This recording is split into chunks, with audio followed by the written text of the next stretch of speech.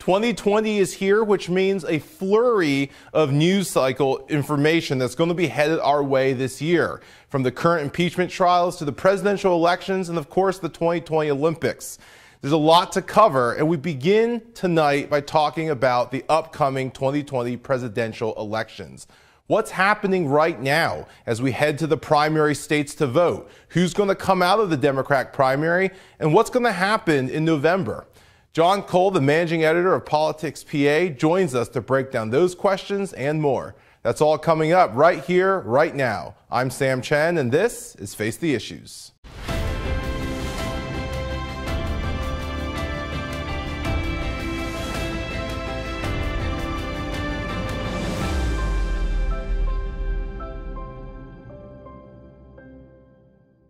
Good evening and welcome to Face the Issues. I'm your host, Sam Chen.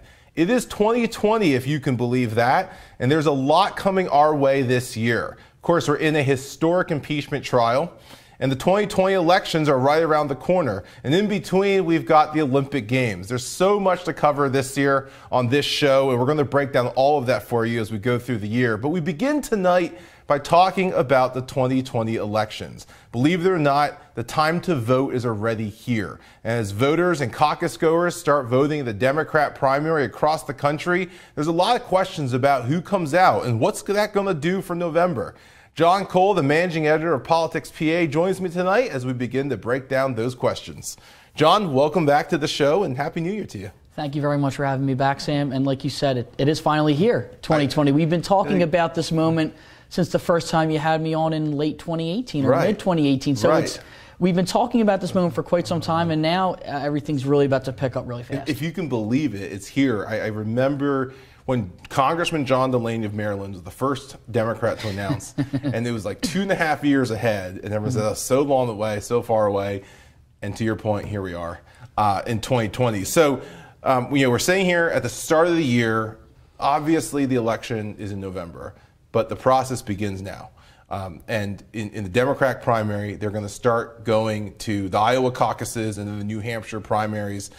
Talk us through that process. We all know the November election date. We all know that first Tuesday after the first Monday, every 4 years, we're going to elect a president of the United States. But how do we get there? Talk us through at least the early stages of this Democratic primary process. Of course. So I guess the first thing we should start off with is that President Donald Trump is going to be, the Republican nominee. He has primary opponents. There was a few that announced. There was former governor of Massachusetts, Bill Weld, announced a candidacy months ago. I think former governor of South Carolina, Mark Sanford, but I think he ended his bid already as well. Okay. So, and there was a former congressman in Illinois as well, I think Joe Walsh, who announced, but none of them really gained traction. And President Donald Trump has a high approval rating within the Republican Party. So we already know who's going to be on the ticket for one side. But the Democratic primary, the storyline there has been for the past year or so. I mean, at one point in time, there was over 20 declared candidates. And that's, and this is people from all walks of life, different corners of the country, different age groups, genders, religion, everything. And now the field isn't, slimmed down too much, but we're starting to get to the point now with the Iowa caucus this week, following week New Hampshire, and then there's the Nevada caucus, and then the South Carolina primary. They're the first 4 states in the Democratic calendar. And it's very important to get some victories in those first couple states because it changes the narrative of the conversation. As soon as you win, there's usually a ripple effect, a snowball effect. And specifically in the Democratic primary, more so than the Republican, if you win Iowa, your chances are much greater than winning if you're unable to win that state. I believe it's 11 of the last 12, I think, Democrats who have run for president had to win Iowa. Interesting. I think, 11 or 12 or 9 of the last 10. But point being, for Democrats, is particularly important. The opposite is true on the Republican primary side, generally. Winning Iowa means very, very little. In fact, usually the winners of Iowa do not go on to win the nomination. So you look, 2016 it was Senator Ted Cruz, 2012 was Senator Rick Santorum, 2008 was Governor Mike Huckabee. But you're saying the opposite is true on the Democrat side. Correct, I think in the Republican side it's nearly 50-50. It's almost a coin flip. If you win Iowa, you might have a chance, you might not. Like you said, like Ted Cruz won in 2016 there. But having said that, for the Democrats, it's traditionally is more important. That doesn't mean it's going to be the case this time necessarily, but it's important to notch a win in these early states. So again, outside of Iowa, the caucus is New Hampshire. Again, if a person wins the first 2 states. If you're able to win Iowa and New Hampshire, then the dialogue really changes to does it emerge as front runner status and things of that nature. Even for an insurgent candidate, if you're able to win the first 2 states, the dialogue changes. And even though the demographics change from Iowa and New Hampshire, certainly much different demographic-wise compared to Nevada and South Carolina, it's still very pivotal to start gaining momentum there. And the other thing I think is fascinating, and what I love about the presidential primary process, to your point, every state goes on their own until we get to Super Tuesday, but every state's different. And we're talking about caucuses and primaries right now, and obviously the caucus is very different than the primary. We vote in the primary here in Pennsylvania. We walk in, we take our voter card, we punch a ballot, and we're done. Caucuses are a lot different. You got people who take buses to these large arenas, and you're running around to different candidates or surrogates who are giving speeches. You're pulling people back and forth, and then there's a point where it stops, and they do a head count, and it's almost like a straw poll in some way. It's a very, very different process. And then also, when we get to New Hampshire, they have an open primary process. So it's, again, different, where you don't have to be registered with the party to vote.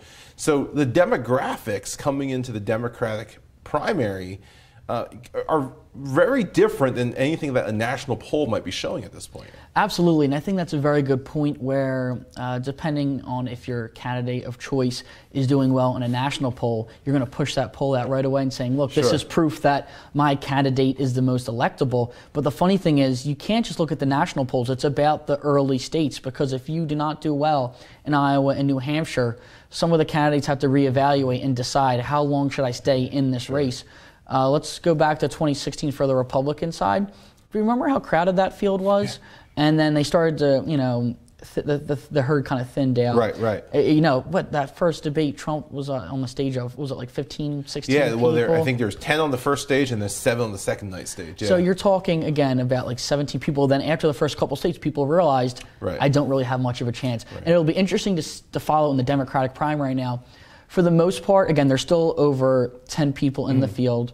But after the first couple states, I imagine more and more people will drop out. We've already seen quite a few big names drop out. You had Senator Kamala Harris from California. Probably the biggest one to drop. Yeah, I think hers was the biggest name, and then plus Senator Cory Booker in New Jersey, another big name where in 2016 his name was floated around as a possible running mate for whoever the nominee would have been in 2016. So point being, those are 2 big names, and they're both already out of it.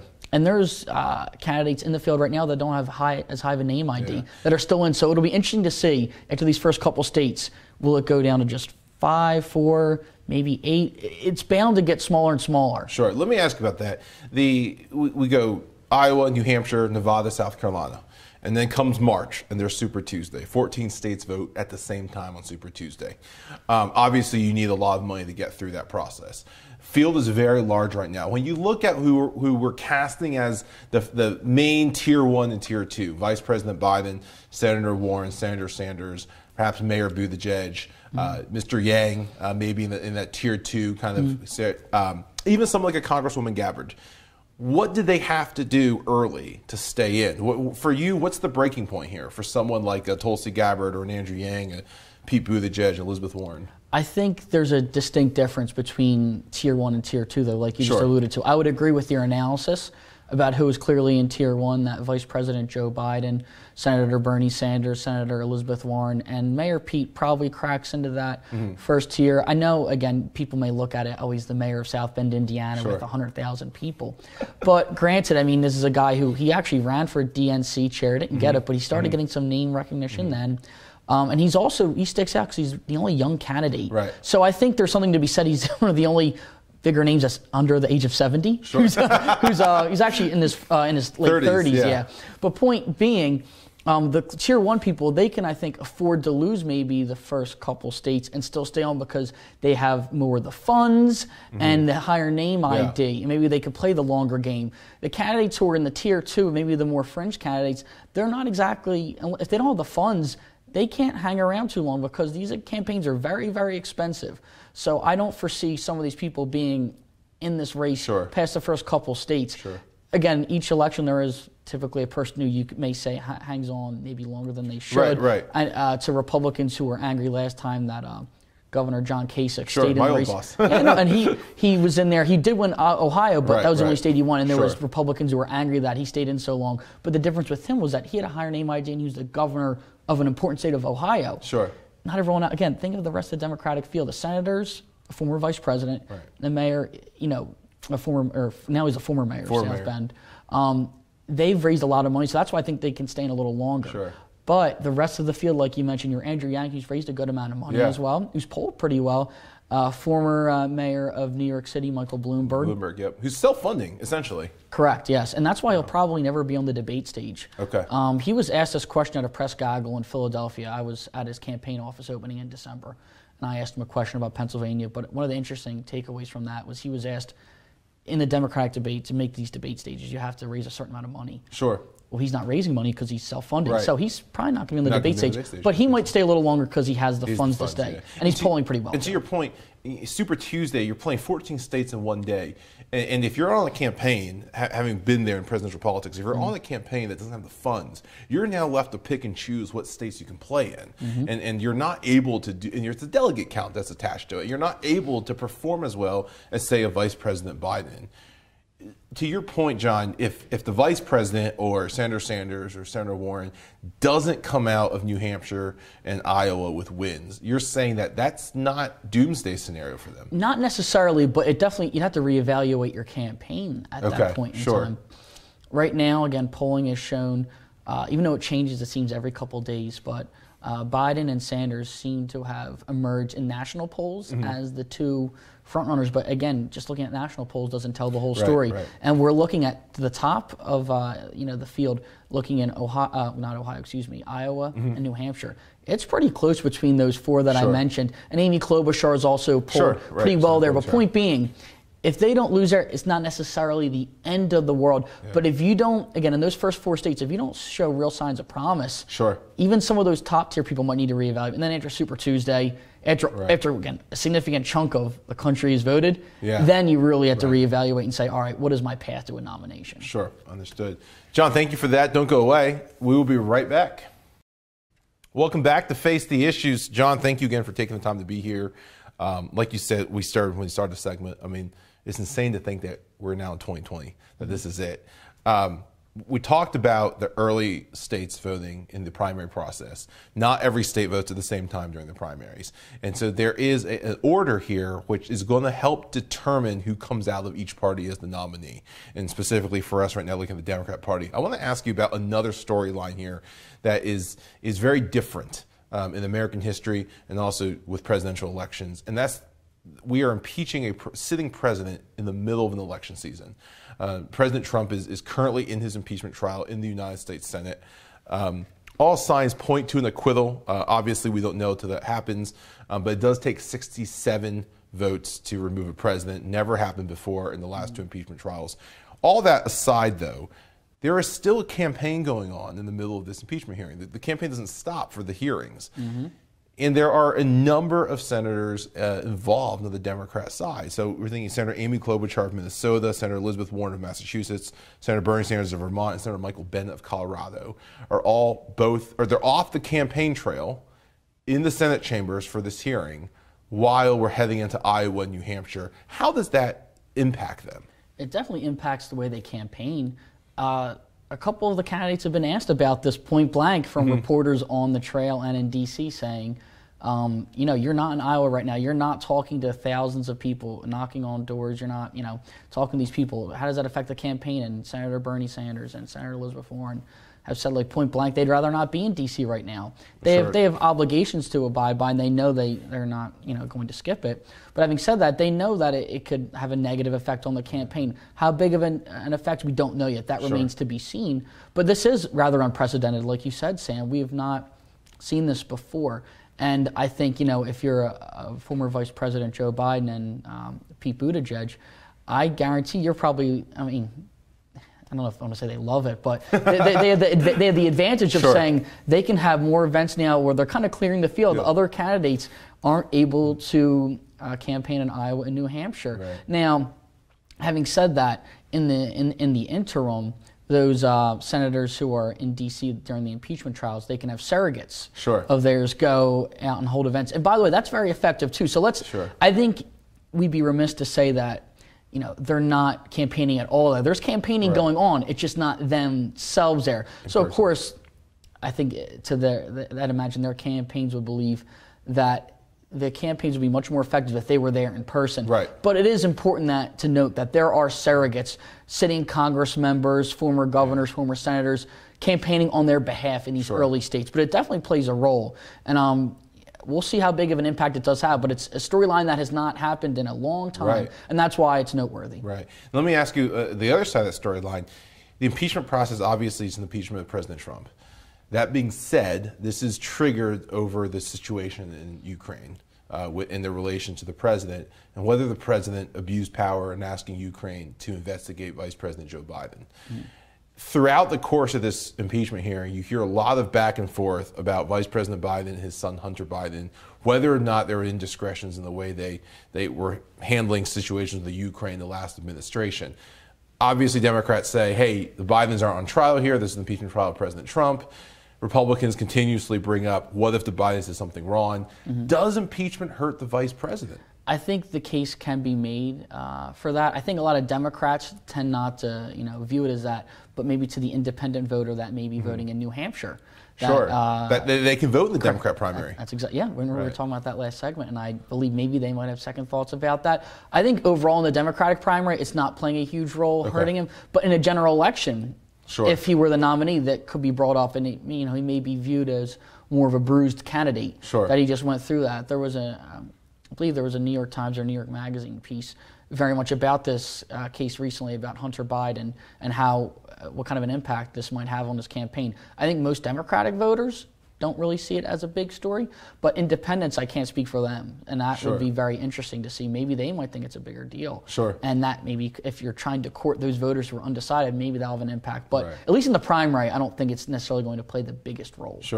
And to your point, Vice President Biden's part of his appeal is that he can attract those independent voters, and so it'll be interesting to see if he is the nominee, how that plays out. Let me turn to our home state of Pennsylvania now with you. Obviously, 2019 led to a lot of electoral changes in Pennsylvania, most notably the southeast region where you're actually from. A lot of these counties traditionally Republican, at least in at their county level government. So you're thinking about Montgomery County, Chester County, Delaware County, that are now blue. The Democrats swept for the first time in some cases since the Civil War. The collar counties, as we call them, have always played a large role in Republicans winning statewide, including Senator Pat Toomey and President Trump, Vice President Pence. Do the changes in 2019 reflect what might happen in 2020? I think to a certain degree, absolutely. Now, I think an important part of that is to note the big changes that happened in 2019, and they're certainly noteworthy. And it's not just 2019, it was 2018 as well. Don't forget that the congressional delegation in Pennsylvania is now 9-9. And before redistricting, it was a sea of red in the Philadelphia suburbs specifically. And now the Philly suburbs are all blue except Bucks County with Brian Fitzpatrick.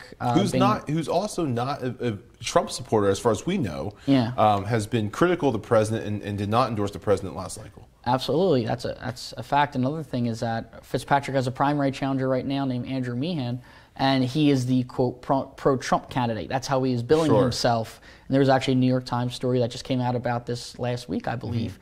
That's really worth reading. Because in today's Republican Party, if you're not, I guess, very loyal to Trump, there will be pro-Trump challengers to emerge. But point being, back to the Philly suburbs, at one point in time, it was reliably red. Mitt Romney did better there than Donald Trump for the most part. I think we're looking at a political realignment, so I don't know if it's fair to say it's just because of President Trump. I think in politics it's a long time coming. It was slowly happening, and maybe Trump's entrance onto the national stage accelerated that. But we're looking at the Philadelphia suburbs. I think the Democrats' path to victory, if they're going to win, they know they're going to win all of it. They're going to win Philly by such a wide margin. They're going to win Allegheny County by a wide margin. You're looking at these certain counties that are, quote, swing counties. So you have Erie County in Northwest PA is one of the states that flipped from Obama twice to Trump. Up around here. In the Lehigh Valley, you have Northampton, a county that voted for Obama twice and voted for Trump. And then you have, I think it's also Luzerne County that flipped. But beyond that, the Philly suburbs are interesting because it used to be red, now it's getting blue. Delaware County is the one you mentioned since the Civil War with Republican control at the county level now. It's all 5 council people are all Democrats. Yeah. Even a DA is now a Democrat. That's right. Chester County's district attorney is now a Democrat. Well. Bucks County's county board is now Democrat controlled. And Montgomery County was a little more blue than the rest. Like they voted for Obama and they voted for Clinton at the presidential primaries, but still, that's even more blue now. So the Democrats' path to victory, they need to really run up those margins in the Philly suburbs. Now that, of course, is incumbent upon who the nominee will be. But the Philly suburbs have certainly changed, but then you can make the same case. Old traditional Democratic areas of Southwest PA and Northeast PA are more red now. So there's that trade-off. I guess it depends how much bluer will the Philly suburbs will get and how much more red will the parts of Northeast PA, Southwest PA get. The other question I want to ask you, as far as Pennsylvania's role goes, there are voting changes that take place. And on this show, we've talked about the new voting machines, some of the issues that those have faced. But one of the big changes that I think will not impact the primary, but the general, is that Pennsylvania has gotten rid of single ticket or single party voting, where you go in and you just check the Republican or the Democrat box. This is a swing state. This is a state where people in many areas split their tickets, but in other areas are straight party voters. Does that change how the state is going to get played? Maybe not for the top, but down ballot as we go into 2020? I would think so. I don't know. Well, again, we'll have to see how big of an impact it will have. But like you said, I think in most people's minds, when they go to vote in November, they're there most likely for one reason, to vote for president. So it's not. I don't think it's going to have a huge impact on that. Great point. But to counties that are either solid red or solid blue, to those voters who go in there and just press the button or check the box for that party, they're not going to have the chance to do that this time because of a law that was passed. It was either late last year or early this year.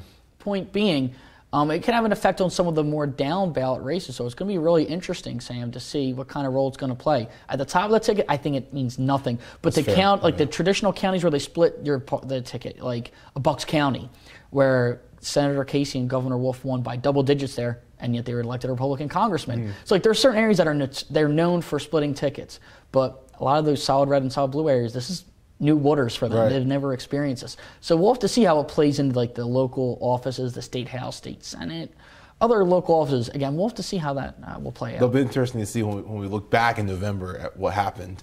It'll be interesting to see how many of those tickets got split. Absolutely. So, John, thank you for breaking this down for us. Don't go away. We'll be right back. Welcome back to Face the Issues. One quick note. In the last segment, John and I talked about Congressman Brian Fitzpatrick of Bucks County. It's worth noting his brother, former Congressman Mike Fitzpatrick, held the seat before him. And over the holiday, when we were on break here from Face the Issues, Congressman Mike Fitzpatrick passed after a long battle with cancer. And so our sincere condolences and prayers go to the Fitzpatrick family during this time, and especially as they move forward.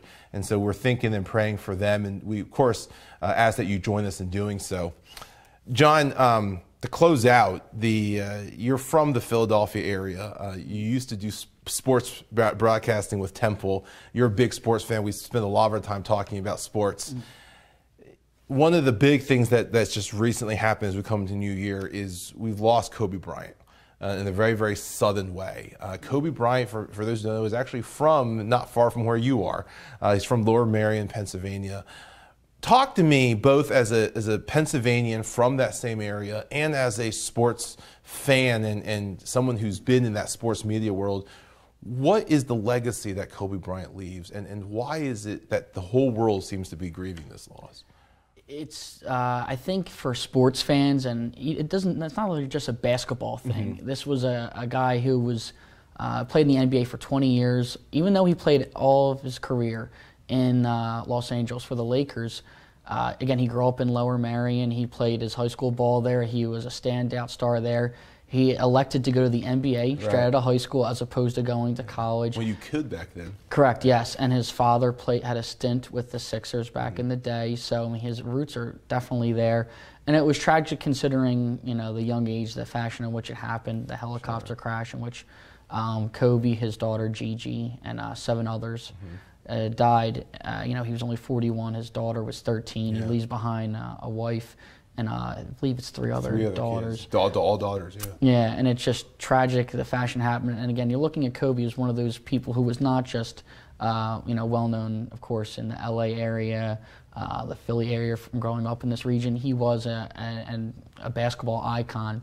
And if you read from different basketball reporters, they view him as one of the first, international basketball stars, because the NBA has really evolved over the past couple decades. It went from just being, a sport in America that Americans beloved. It's become worldwide. People all over the world are watching the NBA. And Kobe Bryant really, I think, embodied, he was one of the stars at that point in time. So I think a lot of people they got to know who he was, considering how good he was. Won 5 championships, 3 in the early 90s, 2000s, and then later 2000s as well, beating the Celtics and such, and the Magic. But point being, he was one of the best players to ever play the game, being someone who's only 24 years old. I can say he was drafted in '96. I was born in '95. This man was basically around my whole career, and I know the amount of arguments that people in my generation had about arguing who's better, Kobe, LeBron, or Kobe and this player. He was the center of a lot of conversations because of just how great he was on the court, and it's something that caught everyone, of course, off guard, and it's a tragedy. And I know everyone's thinking of the Bryant family in this time. Thanks for sharing that, John. Appreciate that. Of course, our thoughts and prayers are with the Bryant family and all those who were impacted by that tragic helicopter crash. That is all the time we have tonight. My thanks to John Cole for joining us, and join us again next week as we break down another issue. I'm Sam Chen on behalf of all of us here at Face the Issues. Thank you and good night.